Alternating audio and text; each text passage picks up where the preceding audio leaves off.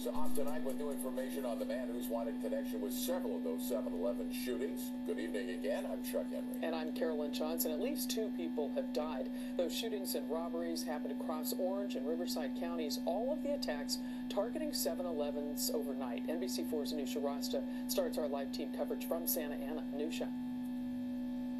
Chuck and Carolyn, Santa Ana police say it is still too early to know a motive for all of these shootings or whether more people were involved, but for now they are looking for one person who they believe may be connected to several cases. 3 shootouts, at least 3 7-Elevens in 2 Southern California counties, and this is the man investigators are looking for because they think he could be responsible for all of them. I'm not surprised, honestly, because lately it's been a really unsafe area. Victoria Martinez works next to the Santa Ana 7-Eleven on 17th, where police say this